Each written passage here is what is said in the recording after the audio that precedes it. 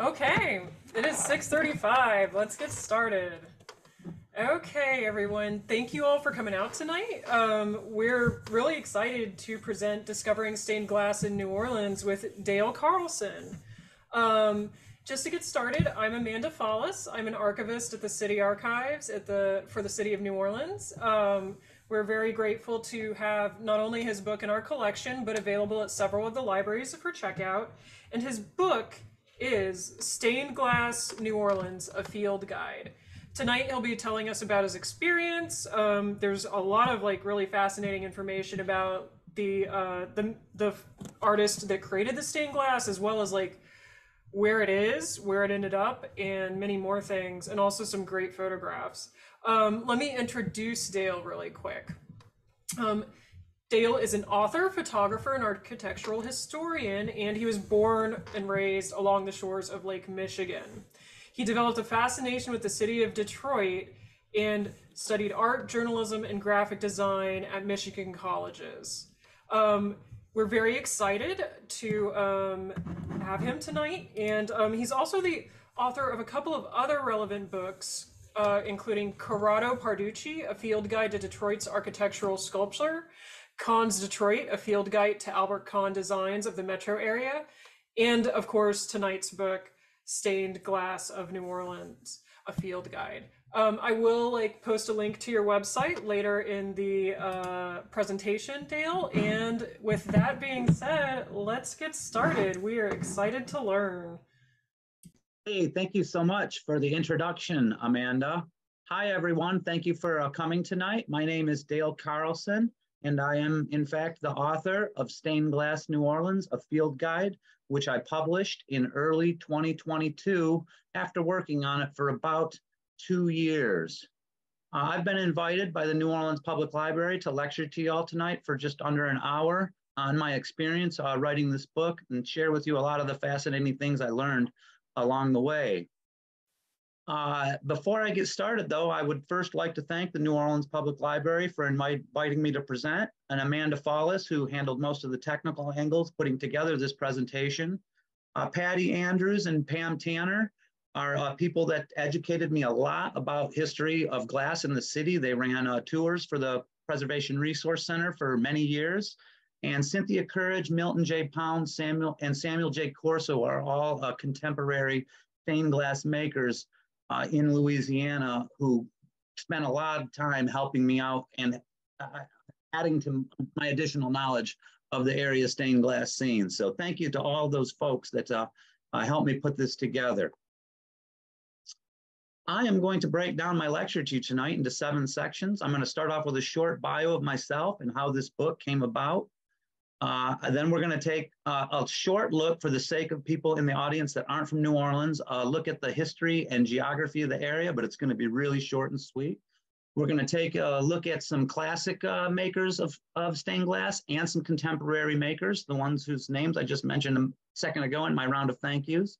We're going to look at a handful of transplants and replicas that exist in the New Orleans metropolis. Some of those are really fascinating. And we're also going to take a short look at top collections. We're going to finish it off with a small series of Detroit connections I discovered over the course of my studies, and those were some of the most fulfilling things I ran into over the course of writing the book. And we'll finish it off with a Q&A. You can write your questions in the comments section above, I believe, and Amanda will keep track of those and ask them afterwards.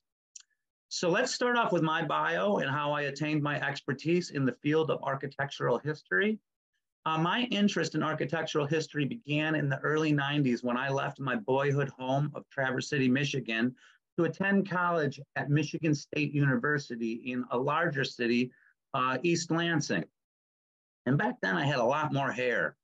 And one of my favorite things that I loved to do when I was living in East Lansing for the 7 years I was there was drive to Detroit almost every weekend to take in the city's really groundbreaking and fastly expanding techno and house music scene.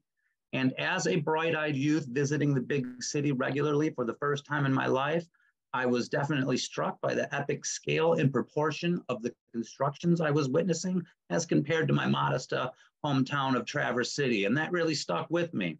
And architectural history, it became kind of a hobby of mine for about 15 to 20 years. But I started taking it a lot more seriously in the early 2010s, around 2012 specifically, when I met a guy named Einar E. Kavarin. He's a former Detroiter that lived here in the 60s, 70s, and 80s, and now lives in Phoenix. He's Icelandic by descent, which accounts for his slightly uncommon name. And Einar, over the course of an online correspondence we shared, he eventually revealed to me that in the 1990s, he hunted down a son of Detroit architectural sculptor Corrado Parducci. And this son allowed him to photocopy Corrado Parducci's original studio ledgers and a scrapbook containing over 700 images of sculpture he created over the years. Well, as soon as I heard about these ledgers, the gears of my mind began clicking, and I decided I wanted to write a book about this guy. He's a very well-known name in the annals of Detroit architectural history, and no one had yet written a book about him. And I felt a slight responsibility to do something important with this research material that had fallen into my lap. And interestingly, Corrado also has a New Orleans angle. His brother lived down here from about 1923 to about 1929. And his brother's connections down here helped Parducci actually secure a few commissions down here. And one of the specific commissions that he secured was an addition to Jesuit High School in the early 1950s, with Wogan and Bernard as the architects. And if you've ever driven down the Palmyra Street side of this building, you may have noticed these sculpted Jesuit missionaries in the pediment. Well, there's also some sculpture inside, and to be able to photograph it, I had to make friends with some of the people who work here. And one of the people I made friends with is the former director of alumni affairs for Jesuit High School, a guy by the name of Matt Grau Jr. Matt lives in New Orleans. Actually, he lives on Carlson Street, which is kind of a happy coincidence.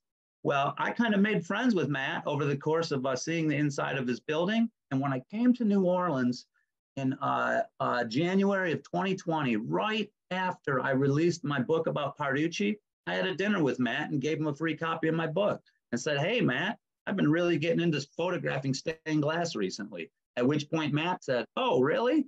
Well, you need to come back to the high school and you need to photograph our original chapel that was transplanted from the old Jesuit High School campus that used to stand where Père Marquette Tower now stands in the Central Business District." I took him up on his invitation, and I had already decided on this trip that I wanted to write a book about something in New Orleans while I was here for the 3 months I had planned. And it was at this moment that I decided, you know what? I need to put this idea into motion by writing a book about stained glass in New Orleans. So these are the very first examples I shot for the book. And I really had a great experience photographing this chapel that led to this great outcome, which is Stained Glass New Orleans, a field guide. So that gives you guys some ideas of how I attained my expertise in the field of architectural history. Now let's move on to our subject for the evening, which is the stained glass of your area. And to acclimate some of the folks that aren't from New Orleans that might be in the audience, I want to talk just a little bit about the geography. First, let's look at my coverage area. And there's a few locations in here that might be considered outliers. Hammond is probably the most not New Orleans place in my book, but the stained glass that I found there was just so dramatic that just couldn't leave it out.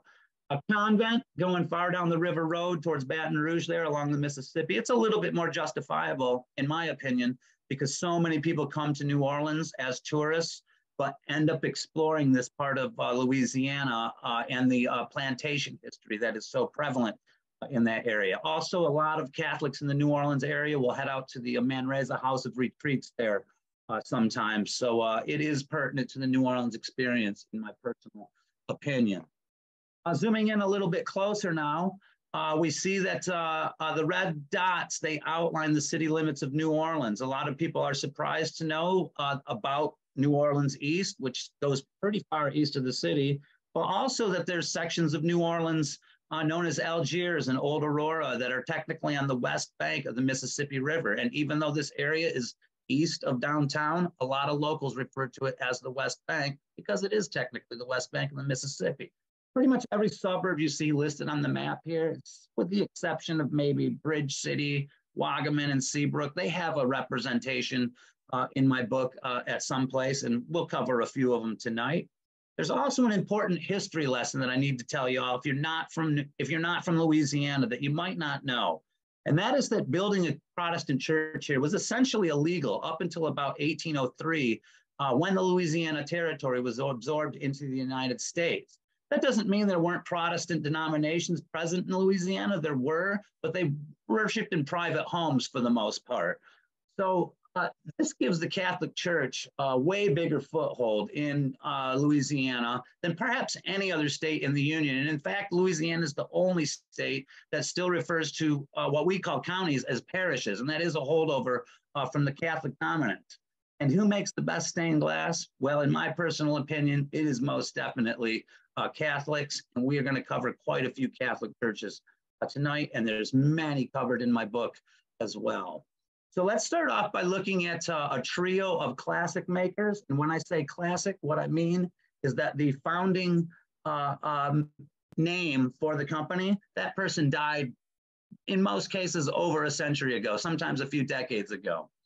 And we are going to go right back to the campus of Immaculate Conception Jesuit Church in the Central Business District of New Orleans, which is a church that still stands and was part of the campus that the old Jesuit high school came from. They tore down a bunch of that stuff to accommodate Père Marquette Tower, but the church still remains, as many of you know, and it has a stunning stained glass collection inside. A lot of the stained glass is elevated though, and it's difficult to get a look at any corporate insignia if they exist at all. So although we know that these makers, Pucher and Rothui, I'm guessing that's the pronunciation, of Le Mans, France, and Franz Mayer and Company of Munich are present, I can't tell you for sure who made the exact windows you're looking at this moment, but it is a great example of a Meyer. This church is a great example of a place where Meyer windows are in fact installed in New Orleans. So Meyer has a contemporary by the name of Zettler, and these two companies are often talked about in the same breath because they're both based in Munich, and the existence of these companies overlaps. And even though they're technically competitors, they're also collaborators on many levels over many, many decades. And in fact, a Zettler descendant marries into the Meyer family or vice versa, depending on how you look at it. And, the Meyer company eventually absorbed Zettler. So even though they're technically competitors, I like to cover them at the same time.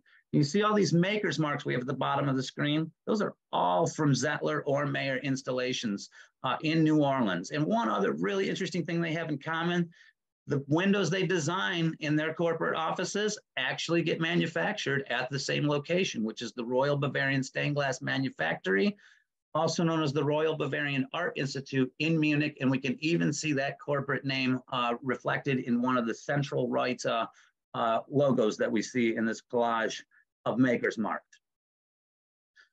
Probably my favorite example of a Zettler design in the city is St. Alphonsus Catholic Church in the Irish Channel. This is an area that has at its height three, might even be four Catholic churches that are all right near each other, and they all, appeal to a different language group. I believe there was one that spoke Italian, one that spoke French, and one that did maybe English or German. I can't remember that history for sure, but it's three of those churches still stand, and they're all really beautiful, and all three are included in my book.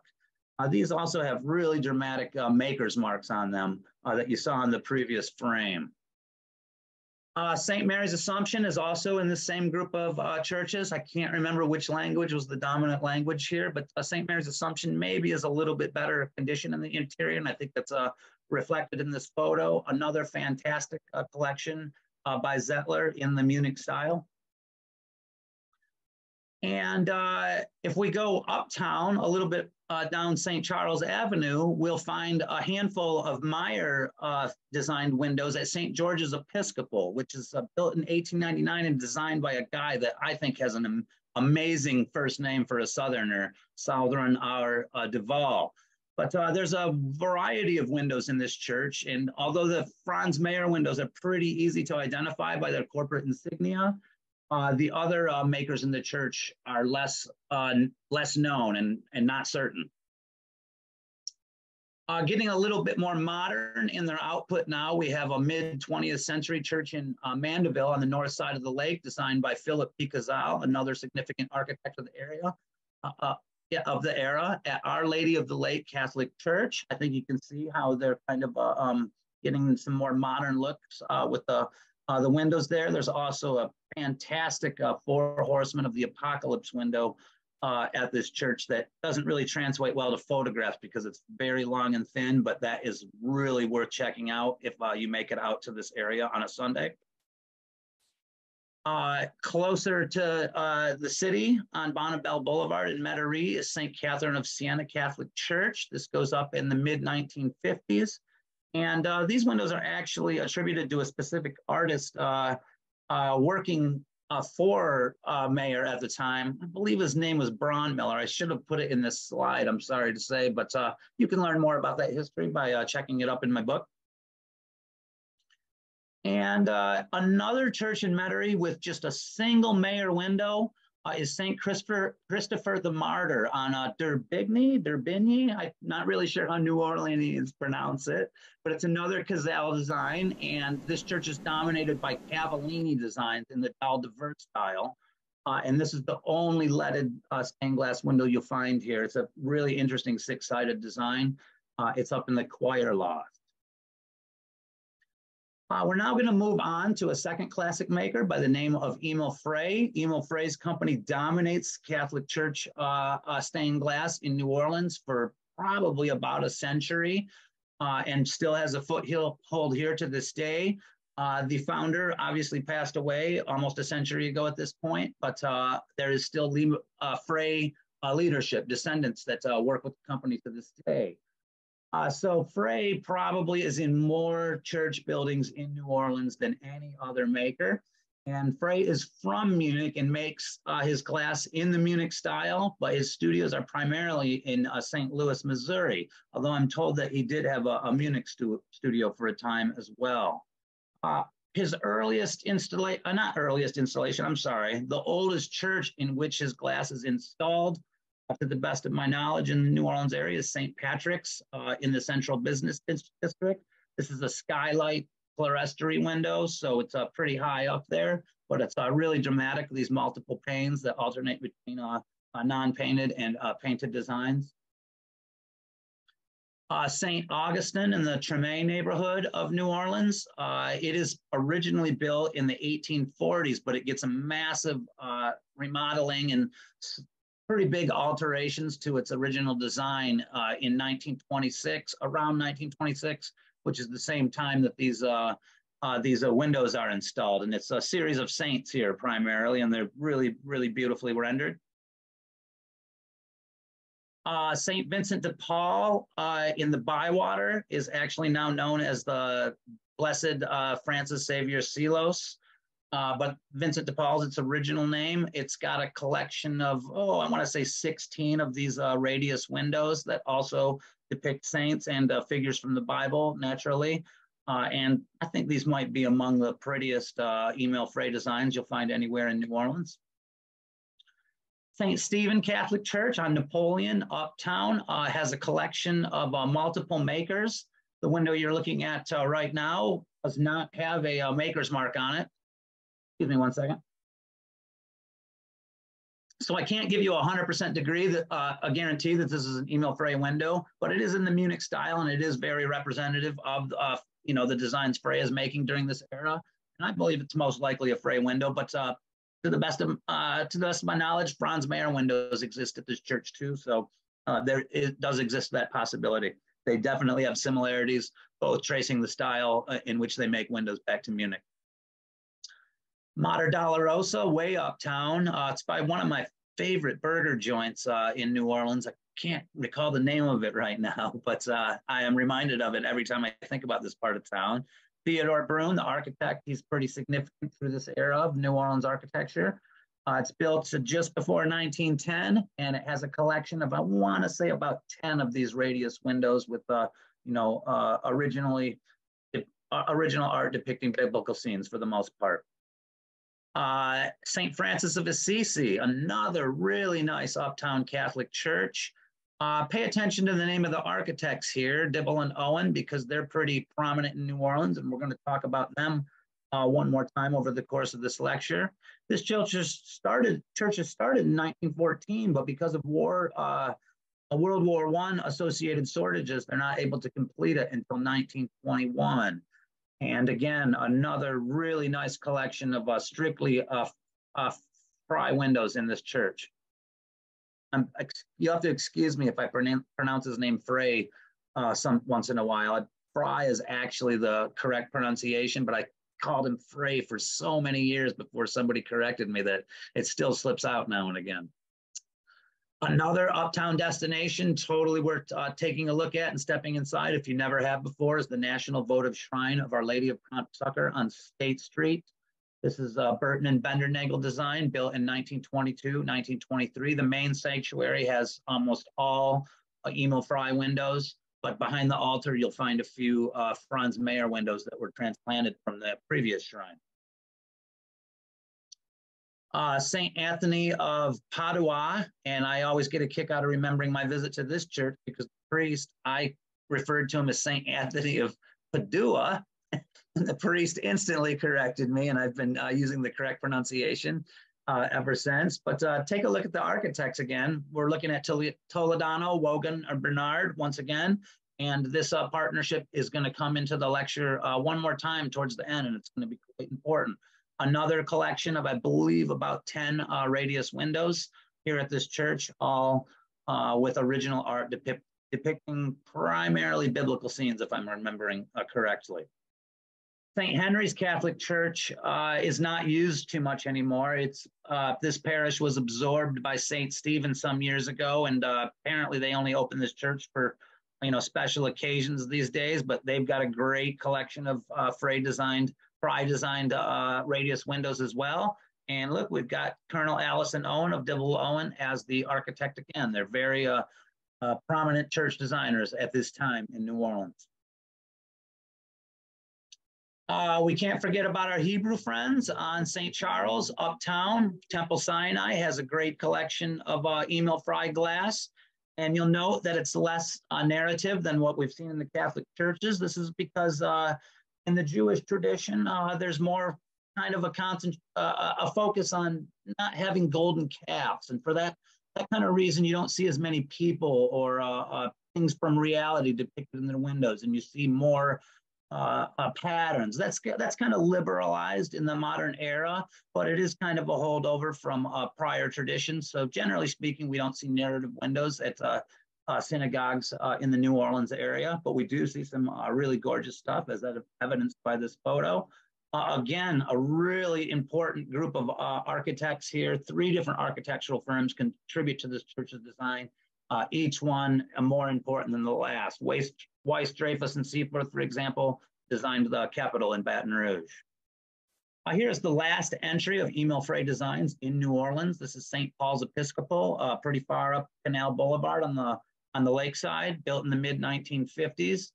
And this is a church that also has an elementary school attached to it. And I was doing most of my research during the COVID era, so it was very, very difficult to get permission to get inside. But once I got this night shot from the outside that was backlit, I pretty much gave up on trying to get onto the inside because I knew this was going to be the window I used for my book. Apparently, there's quite a few other makers present at this church, but I do not have a photo archive of their collection as I do for so many other churches in New Orleans.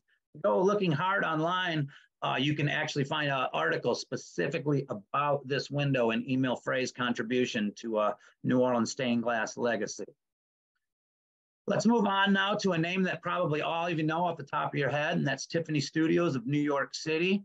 And they are unique among stained glass makers in that they have a product line that is not comparable to other stained glass makers. Most of the other stained glass makers, if they branch out into other industries, it's usually, interior decor or ecclesiastical decoration at church, specifically sculptures or mosaic work. But Tiffany, they're into jewelry and pottery, enamels, home and office decor. I mean, still related, but definitely a wider product line than we're seeing by most makers. And we've got a bunch of great examples in New Orleans, some of which almost were lost over the centuries, but luckily were found. So both those makers marks you see there came from windows that I photographed in New Orleans. I believe the green one came from one of the very bottom frames of this first example that you'll find inside Tilton Memorial Library at Tulane University. And this is probably my favorite Tiffany example in town for one primary reason, and that is the glass is in a window for which it was originally designed. You can't say that about any other Tiffany in New Orleans. They've all been transplanted. This building is designed by the important architects Paul Andry and Albert Bendernagel and built right at the turn of the 19th to 20th century. At the Myra Claire Rogers Memorial Chapel at Tulane University, built in 1976, we'll find a collection of, I believe it's about 6 Tiffany windows here, 4 radius windows, a rose window, and I believe there's one other example, but I can't say for certain. It might only be 5 windows.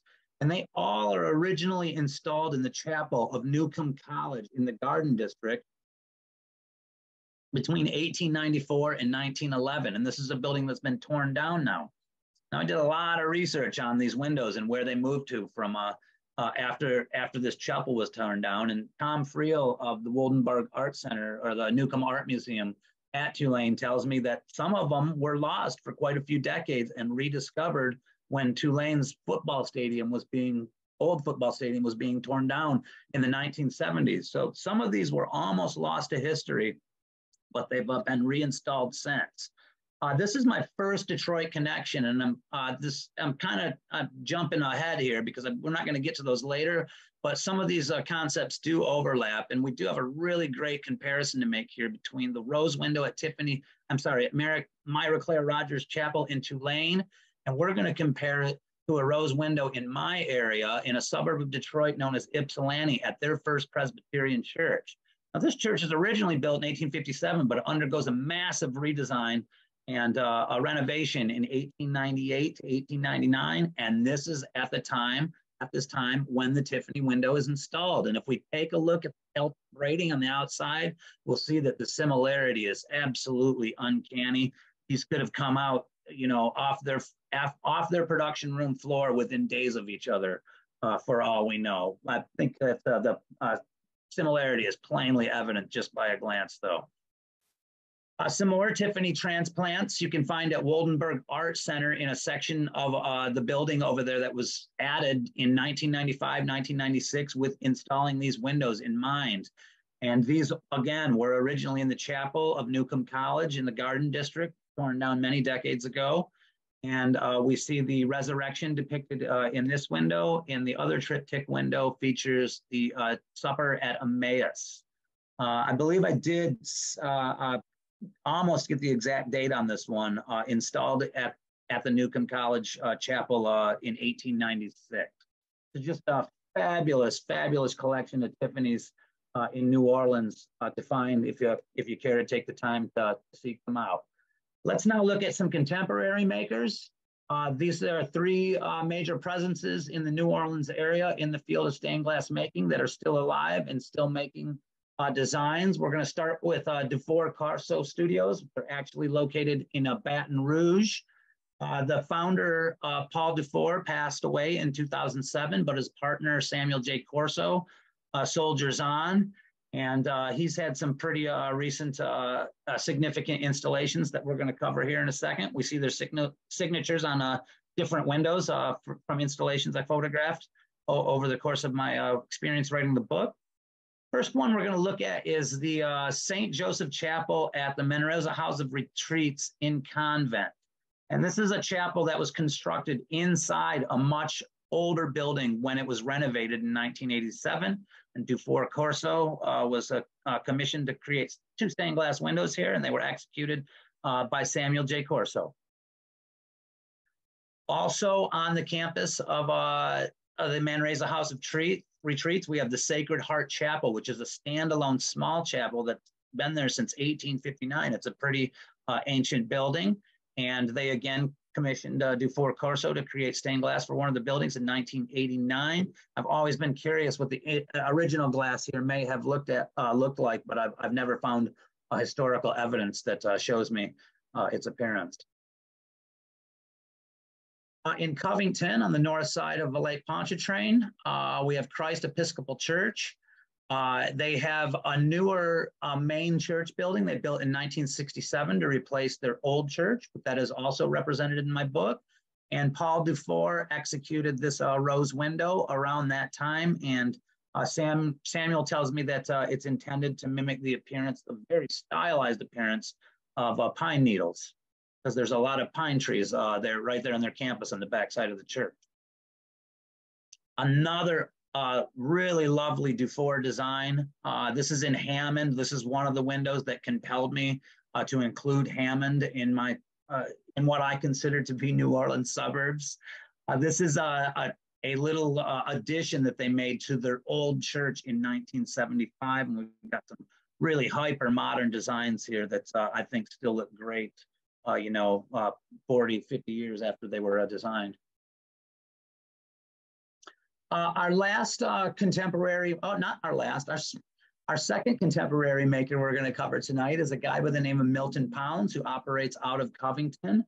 Milton creates windows in the dalle de verre style, which translates literally to slab of glass. And these are the kind of stained glass windows that use much larger, much thicker blocks of glass, and they're held together by a matrix of epoxy or cement, unlike typical leaded stained glass that is held together by a lead lining known as came. Now, Milton, he doesn't sign his windows, but he's also a sculptor, and I was able to find the signature you're seeing here on one of his sculptures at the mausoleum at Lake Lawn Cemetery, the cemetery just north of Metropolitan Cemetery. So let's look at some of Milton's designs. I also interviewed Milton quite a few times over the course of writing the book, and he's a person that's very concerned with longevity and technical expertise when installing this kind of art, something that he talks about a lot, and I really came to respect his viewpoint on those issues. This is at Algiers United Methodist Church, built in 1920, 1921 on the West Bank there. And these windows are actually installed, I believe it was in 1979. I thought I had a note on this page that said so, but I'm not seeing it there now. Hopefully it's not cut off somewhere there. Oh, well, there it is right there. 1979, this is a second example.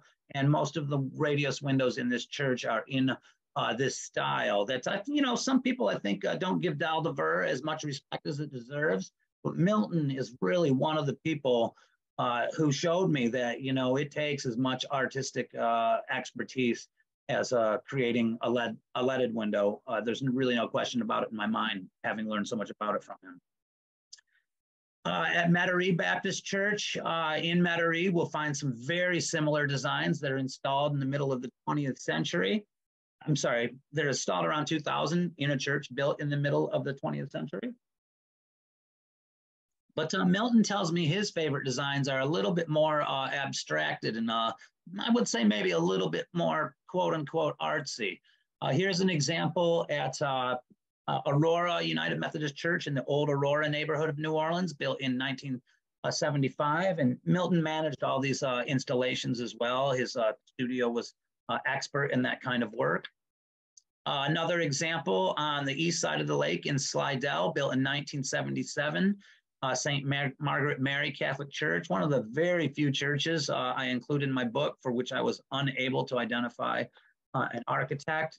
There's really, I consider, a super progressive, fun, interesting, unexpected design on the interior that you're looking at now.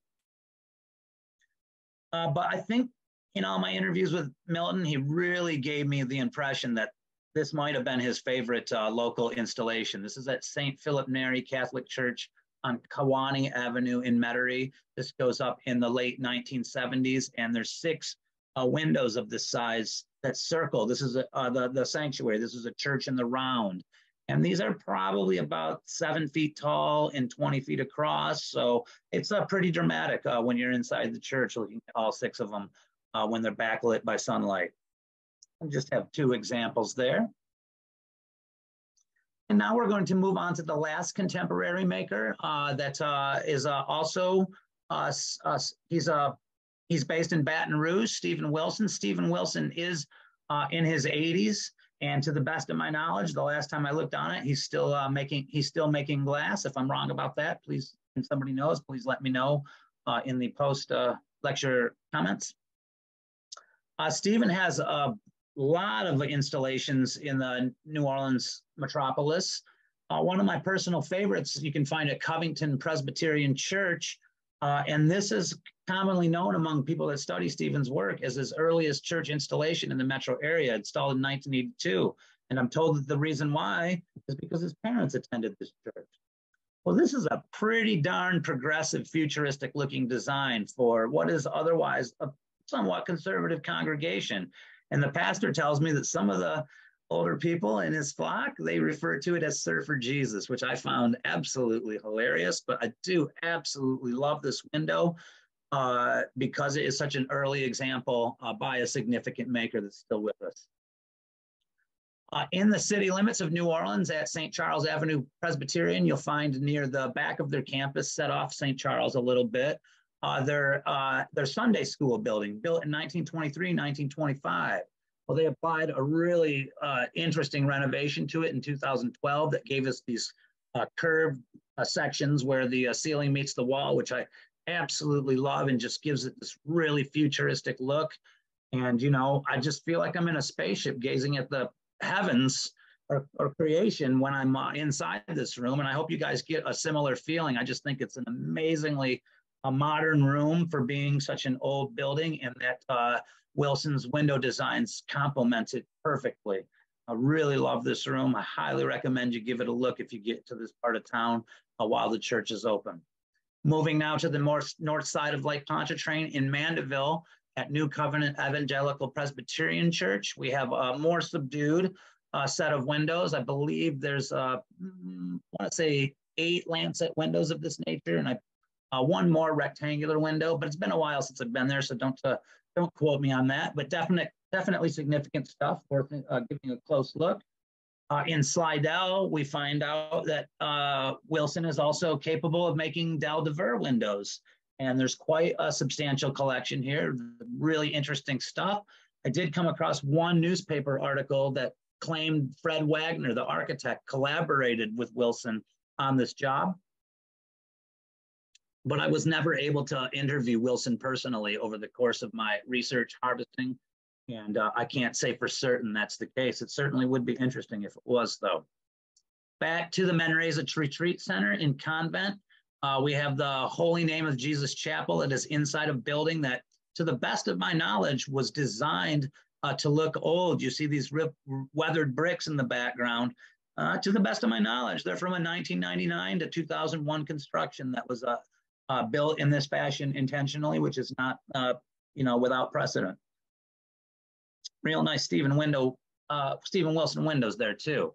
But my favorite Stephen Wilson installation is, without a doubt, the window you've been looking at behind me my entire lecture, and also the window you see before now, that you will find at the new Holy Ghost Catholic Church in Hammond. And this window, more than any other window in Hammond, is what compelled me to include Hammond in this book.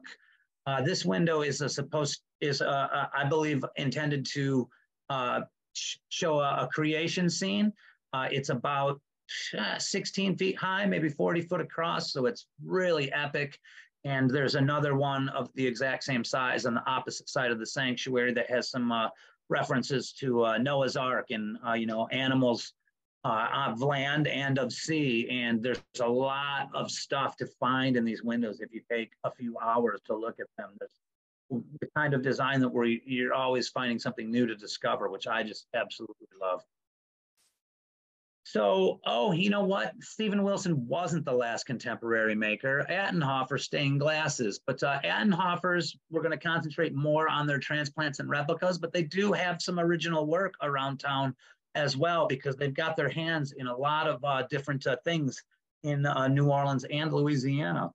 This company is founded by a fellow named Ken Attenhofer in the 1970s. and it has been owned and operated by its current owner, Cynthia Courage, since 2002. And Cynthia just gave me a ton of her time over the course of the writing of this book, and I'd like to thank her profusely because it was really super generous of her, as so many of the other people that allowed me to interview them over the course of writing it.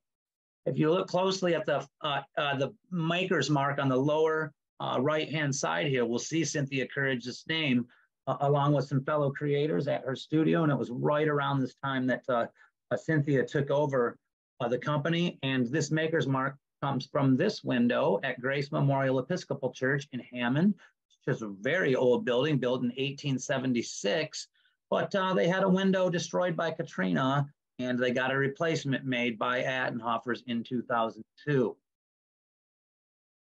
Another interesting installation fabricated by Attenhoffers was in fact designed by a different designer. And this is a rare case where we find the evidence that the designer and fabricator are not the same company, which happens occasionally when you're studying this kind of thing. The designer is a New Orleanian by the name of Ruth Golliwas, working in conjunction with the Alon Company at that time.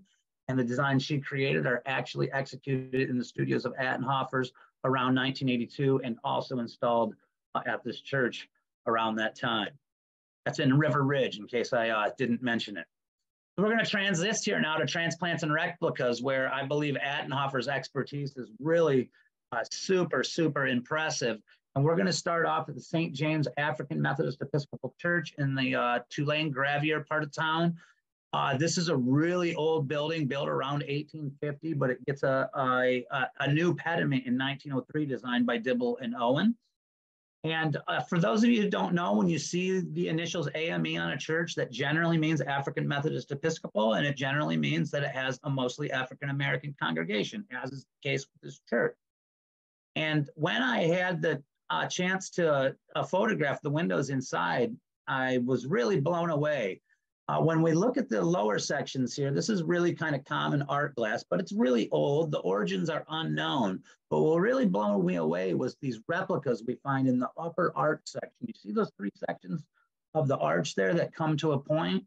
Those were fabricated by Attenhoffers, and they were fabricated based on historical precedents of the previous window found in these churches. And Cynthia Courage, she shared with me a few examples. You see at the top there, we find a window that has a GAR logo on it that is completely faded, and this necessitates, the new glass being made. And this is an example of where they can see barely what used to be on these windows, but they can see it good enough that they can fashion a new window from the old design.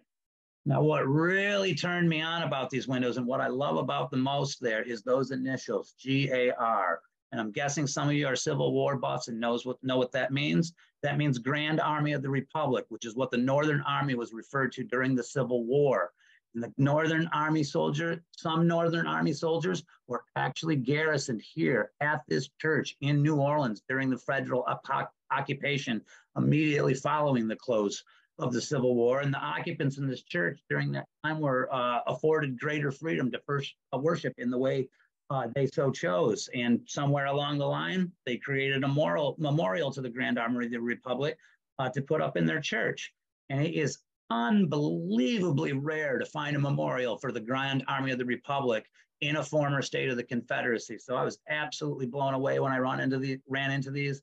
And the preacher of the church knew quite a lot about the history and educated me on exactly why it was there right while I was in the church.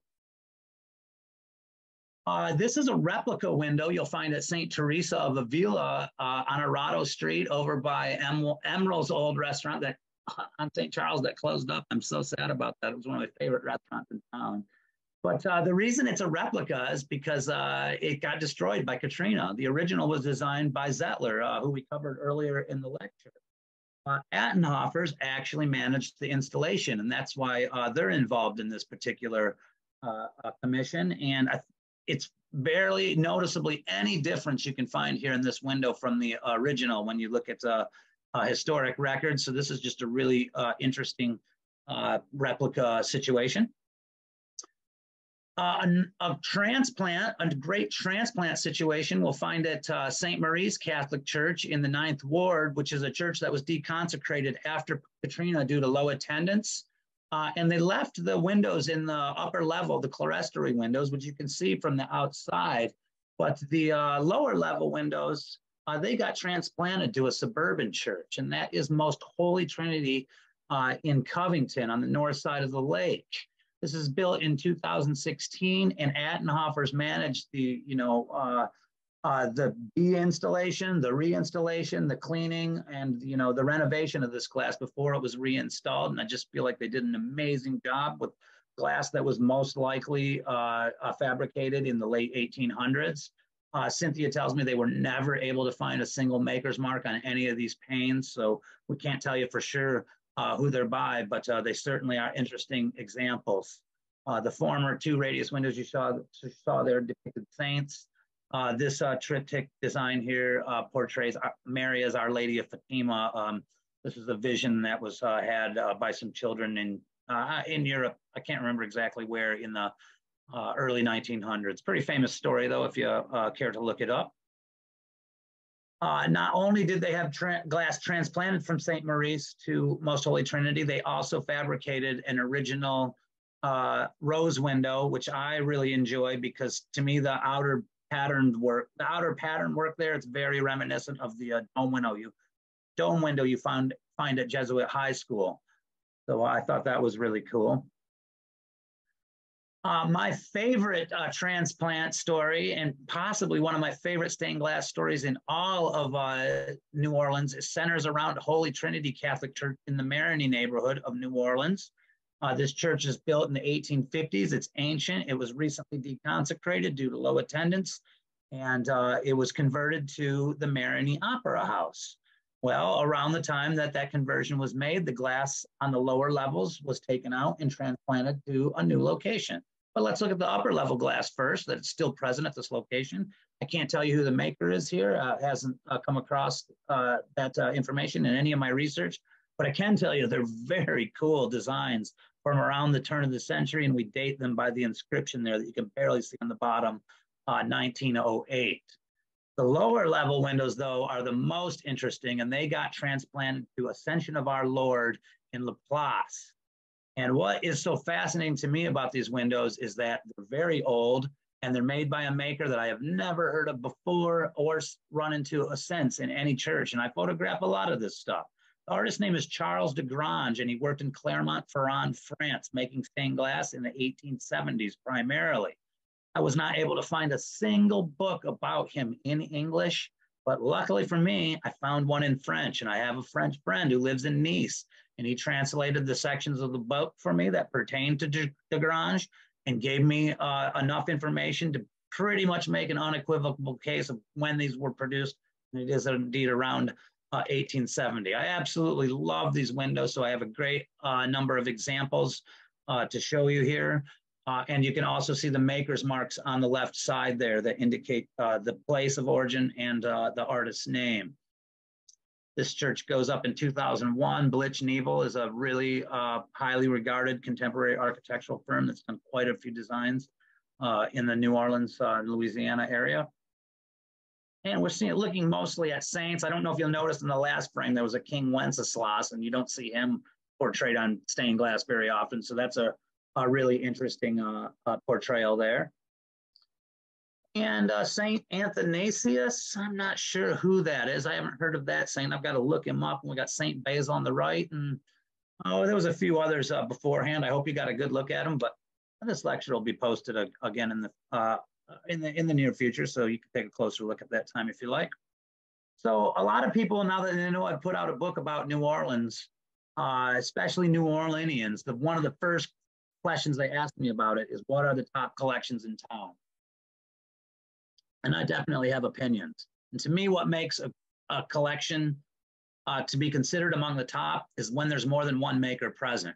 Now, sometimes this can give an incongruous look to the interior of a church, but I kind of like that chaotic look where there's a lot of different styles going on at the same time. If you're the kind of person that really cherishes organization in the design of a church, you'd probably prefer a place that has installations by a single maker that are all stylistically congruous. But my favorite places are places that have multiple makers represented. And the first example we're going to look at is Trinity Episcopal on Jackson Avenue uptown. And you'll see on the left side that we've got 6 makers represented, and this is very carefully archived in a hardcover book published by a member of the church a few years back that teaches me most of the things I know about the stained glass at this location. Conic was based in Boston, a really highly reputed American maker. This is right over your head as you walk in the front door of the church in the area that would be called the narthex, I believe. J&R Lamb, also super reputable makers with installations all over the United States. A couple of large Lancet windows here inside the main sanctuary. But the remainder of these contributors here are guys, studios that I had personally never heard of before I opened the book that one of Trinity Episcopal's members wrote. So not saying they're super rare or anything, but they're definitely more rare than Lamb and Conic examples. Here we see J.P. Spencer of Montreal. But we're going to finish off and move on to our next church now, which is Christ Church Cathedral and Chapel right next to each other on St. Charles Avenue uptown. And these are built one right after the other between 1886 and 1889. And the main church, we get like five different companies represented here. And you can see what a visual feast this building is, and how easy it is to tolerate an uninteresting sermon here, because you can always just look at the glass if you so choose. So this triple Lancet window is manufactured by Burnham Studio. If you go asking at their offices, they've got a great pamphlet that gives all the years of installation. I can't get too deep into it, we're limited on time, but you can find out that information from my book or by going to this church if you care to. Here's a Willett Studios example that I believe is in the chapel, and I really love Willett because they dominate Detroit churches. Churches that have fancy stained glass installations in Detroit that are built between, like, say, 1920 and 1970. Usually they choose Willett Studios as their stained glass fabricators and designers. Alfons, Friedrich and Bro are quite rare because they're a very old company, so a lot of buildings their glass has been installed in over the years have been torn down. So it's always a pleasure to find one of their examples. But the most interesting window between these two church buildings, in my opinion, is without a doubt the Belcher Mosaic Glass Company's window in the choir practice room that you have to ask someone to take you to. It's not in the main sanctuary, but Belcher used a really unique fabricating process that no one's doing these days, and to my knowledge, no one was doing during their time. It was proprietary and no one was really trying to copy them. So when you see a Belcher window, it has a super unique look that's very easily identifiable at first glance, as is the case with this window. Metairie Cemetery is another phenomenal place to find a lot of glass. Most people know about New Orleans, great legacy of cemeteries, but only Metairie has enough affluent interments that they ended up having a huge collection of stained glass to look at there. And I really love traipsing this cemetery, tugging on mausoleum doors, seeing if I can sometimes get an interior shot. And, sometimes you get lucky. And I encourage you to be super respectful if you ever try that yourself. I feel like people that care about New Orleans cemeteries are very thoughtful about things of that nature. And I tried to be so as well as I undertook this project. Here's just a few examples. We very rarely get to find out the maker when we're exploring Metairie. There's very few maker's marks, or sometimes you're observing the window from an angle or from just a slit in the door where you can't really get any of the information if it happens to be present. Probably my favorite window in the entire cemetery is the Dibbert Mausoleum that I did enter to make this photograph, and I felt like I had been the first person in there since about 1975. The artist for this window is actually mentioned in a book about New Orleans architecture, and that's where my attribution comes from, which is really quite rare for windows here at the cemetery, so I'm glad to learn that name. We also find a great example in two places at two different mausoleums, the Ziegler and Schmidt Mausoleum, that had identical memorial glass installed. Maybe my favorite mausoleum in the entire cemetery is the McCann Mausoleum. It goes up around the time of McCann's death in 1893. And not only does it feature a wonderful very unique window. It's also just got some amazing architectural sculpture on the outside, and I'm a huge architectural sculpture fan. Finally, at the All Saints Mausoleum, I believe on the far south side of the cemetery's grounds, we find Metairie Cemetery. There's quite a few examples here by an older company from Britain named J. Whipple, but a few of those windows got blown out during Katrina and got replaced with contemporary windows by Reinhardt Studio of Winona, Minnesota. And this is probably my favorite one, the most worthy of your observation among their collection there. We can't, I'm sorry, I guess that was also not my last installation, my last mention for best, collections in town. You can't do a best collection without mentioning St. Leo's Cathedral because it's so central to the New Orleans experience. It's the heart of the French Quarter and, the heart of the tourist experience in New Orleans. But because it's so frequented by tourists, there's actually a lot less freedom of movement inside the church that we find other locations in New Orleans. So my archive of stained glass photography is actually quite limited. They still do have quite a few different makers represented though. These two radius windows I shot from the outside, so I have no idea who the makers might be. I did not get a chance to look for corporate insignia. But inside the main sanctuary, we have a series of radius windows by the Ointment Studios of Linneck, Germany, which is quite a prolific maker of that era. And they depict scenes from the life of the King of France for whom this cathedral is named. There's also a Ruth Gallowus example somewhere inside, but I never got a chance to find it or photograph it. Excuse me. All right, I'm going to finish up the lecture now, folks, with Detroit connections. And I love talking about these because each time I found one in your city, I was super surprised and pleased to find it. We're going to start off with St. Joseph Catholic Church, which I could have just as easily included in the top collections department because they do have more than two makers represented here. There's some Meyer windows in the upper levels. And the lower levels, we have some Ointman windows. And there's also a handful of really great pieces by makers that I have not determined. What does it have in common with Detroit, though? You're probably asking. Well, the architect, Patrick Charles Keeley, he was an East Coaster that got hired to produce church designs all over the United States over the course of his career. And one of them is right here in Detroit, a really famously historic church that was built in the earlier part of Keeley's career in 1855, 1856. I've never gotten inside this church, so I can't show off any of the stained glass to you, but it is a small connection, but a connection nonetheless. Inside St. Joseph at 1802 Tulane Avenue, we'll find, again, Franz Meyer and Company windows in the upper levels. There's a lot of these triptych designs here, mostly biblical scenes. And then we have a series of saints executed by the Ointment Studios of Linneck on the lower level. But I think probably my favorite window in the church, I just really love the expression on St. Joseph's face here. This is when St. Joseph is told by an angel that his wife is pregnant and that God is the father of the upcoming son. And this occurs at a well in the biblical story. And I just feel like this is really beautifully rendered, but I was never able to find a corporate insignia on this series of windows, so I can't tell you who actually made it.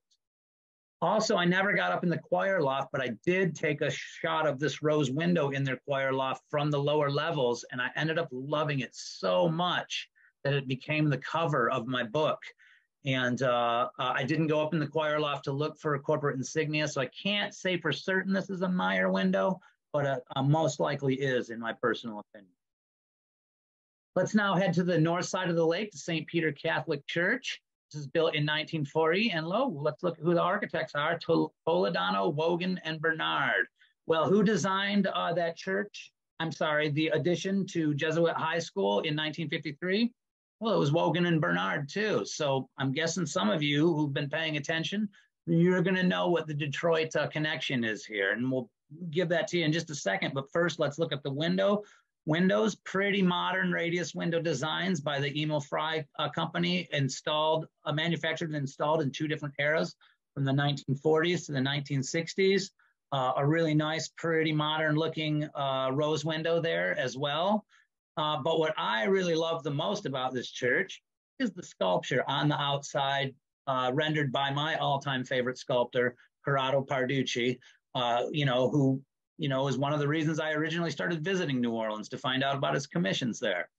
So these are really great renderings of St. Peter that are exactly in Parducci's style. And I made these photographs, I believe, on Mardi Gras 2019.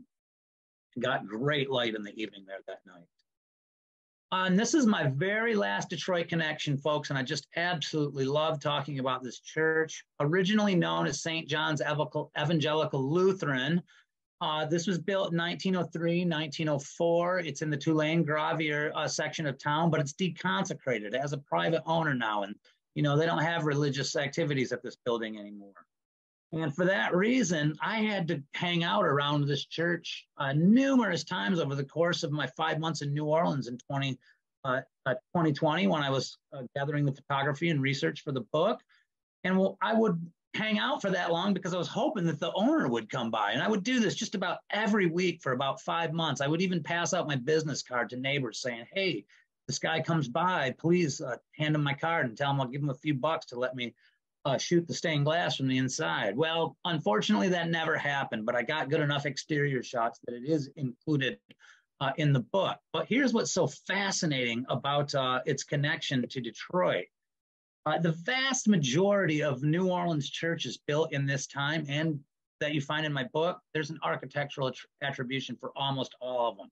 But despite all the super deep digging I did on this church over the course of my research, never once found an architect, not in a New Orleans item article, not in a Times-Picayune article, not in an Architecture of New Orleans book write-up that you see there at the bottom. And it got really frustrating to me because I wanted to identify an architect. Well, one night in 2019, while I was doing some completely unrelated research on an architectural duo from Detroit, this clipping pops up before my eyes. Church for New Orleans. Architects Spear and Roans are preparing plans for a brick and stone church for St. John's Evangelical Lutheran Congregation of New Orleans. Some time ago, the pastor of this church saw an illustration in the Sunday Free Press of a church designed by architects Spear and Roans, and it was due to this incident that these gentlemen were commissioned to prepare the plans for their building. But this just absolutely blew me away when I found this clipping, and I was just so pleased. I was telling people about it for days, and a lot of people probably don't care. So that was really fun telling them that story. You can get a sense of how prolific and how important Spear and Roans are to the Detroit experience by examining this list of commissions I've included on the right side. Maybe the most important one there is the Detroit Chamber of Commerce building, which is actually the oldest standing skyscraper in downtown Detroit. But they've got a ton of great extant designs around here, and it's just amazing to me that they ended up designing a church in your home city. And I was able to get good enough stained glass shots from the outside that I thought it was worthy of inclusion in the book, and I just loved being able to include it. That concludes my lecture, folks. Oh, one more thing. I want to tell you where you can find my book locally. It's available in paperback only at dale-a-carlson.squaresite. I get the best return and the highest royalty rate of any of my different spots where I sell at that site. So if you could buy there, I'd greatly appreciate it. But if you want to support a local retailer, you can find it at the Catholic Bookstore over far uptown. Octavia Books, Newcomb Art Museum, Preservation Resource Center in the CBD, the Shrine of Our Lady of Prompt Succor, I would guess has a few copies left. National Shrine of Blessed Francis Xavier Sealos is right over there by St. Mary's Assumption and, St. Alphonsus. Frenchman Art and Books. Oops, that's supposed to say Frenchmen, not man.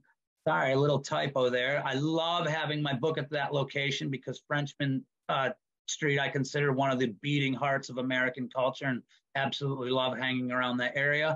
And also right next to St. Louis Cathedral, you can find a single copy at Faulkner House Books that I hope moves one of these days. That concludes my lecture, folks. I hope you've enjoyed what you've learned tonight, and I would now like to open the floor to questions. If you want to get that started, Amanda. Yeah, thank you so much. That was incredible. Well, I mean, I learned a ton of stuff that I didn't know. And okay, let's get going. Y'all can raise your hand using the Zoom controls, or you can type your question in chat. If you raise your hand, I can unmute you if you prefer to ask your question out loud. But for now, I will read the questions in the chat, and let's get started. So, Dale, the first question is from Jessica Pino. She asks, when a window is commissioned, does the maker have free reign to create the subject as they see fit, or is the design mapped out with the buyer beforehand? So there's a lot of different answers to that question, and fabrication and the design process is a little bit outside of my area of expertise. I'm more about the history of the buildings and the architects and who the designers were at that time. But I don't really follow super closely those kind of business dealings that lead up to the installation. But I can tell you that in many cases, especially in the Catholic Church, that oftentimes the clergy has the original vision and dictate to the studio that they commission what they would like to see incorporated as subject matter in the church. But, some artists, they get so significant and they get so important and they get so much respect that they can get to certain points in their career, where for them to accept the commission, they want to have some input in the content and what ends up being their creation. So I can't speak to specific instances where that is the case from church to church in New Orleans. But I can direct you to if there's a church you have a specific interest in. Catholic churches almost always have a written history that they will share with you either digitally, or in many cases, they just straight up gave me a book somebody in their congregation wrote over the years. And they can be very generous with that kind of thing if you have a genuine interest. That's one place you can go to find out. Sometimes newspaper accounts might fill in a little bit of that kind of information, but I can't help but wonder, me and Amanda and I were talking about this before our lecture, actually, if maybe there's more of a research trove held by the Archdiocese of New Orleans that I was never able to access over the course of my research. And that might be a place where you can find some more answers to that too. But my personal answer, most often, the clergy at a given church has the most say at what is going to be incorporated in the windows. But, there's a lot of exceptions to that. That makes perfect sense. I dropped a little kind of like, the book could use a little love. It seems to be about the history of stained glass. Perhaps they might mention like some of the common reasons that people did, but I think like exactly what you said. It was almost certainly dictated by like the vision and direction of the church. So let us see here. Do we have more questions? Does anybody else want to ask anything? It looks like there's 10 in the chat there, Amanda. Oh, the hands raised. I'm sorry, y'all. Where are they? I'm not seeing it. Oh, no. Okay, it looks like most of the comments in the chat. Yeah, I have a fantastic job. Thank you. Are your comments, actually. Okay. Hey, well, there's only one question. What can you do? Well, in that case, unless somebody wants to pop in the chat before we leave, I want to thank you for this, Dale. It was incredibly educational. My pleasure. Again, I've dropped the link to Dale's website, and he has a list of places to purchase the book. And also, we have 3 copies at the library that you're welcome to request as well if you're in the New Orleans area, if you have a New Orleans Public Library card. And of course, he mentioned so many things that touch on our collections. Please, what you learned here tonight, feel free to drop it into the search at our at the City Archives website. Let me put it in the chat right now. We're always available to answer questions as well. And Dale, I'm always happy to field questions from our viewers and forward them to you. So Great. the conversation will continue. Thank you so much for having me tonight, Amanda. I really love giving this lecture, and I really love the city of New Orleans, and I can't wait to get back there again. Maybe we'll have a second edition in the coming years. I mean, I just want to say it's so obvious from your work and everything you presented today that like the love is so deep and abiding. I really appreciated all of the detail and everything that you presented for us. And so did everybody else. Thank you, everybody. Yes, appreciate the compliments, folks. Thank you.